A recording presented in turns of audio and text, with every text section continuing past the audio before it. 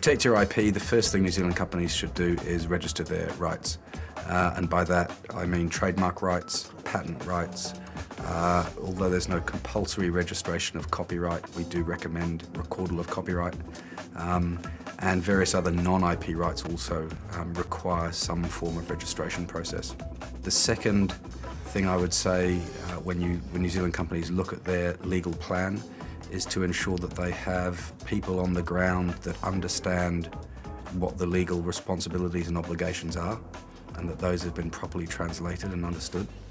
And I would say the third sort of fundamental issue for New Zealand companies is to ensure that they actually enforce or actually honour the rights that they have under their contracts and the obligations as well that they have.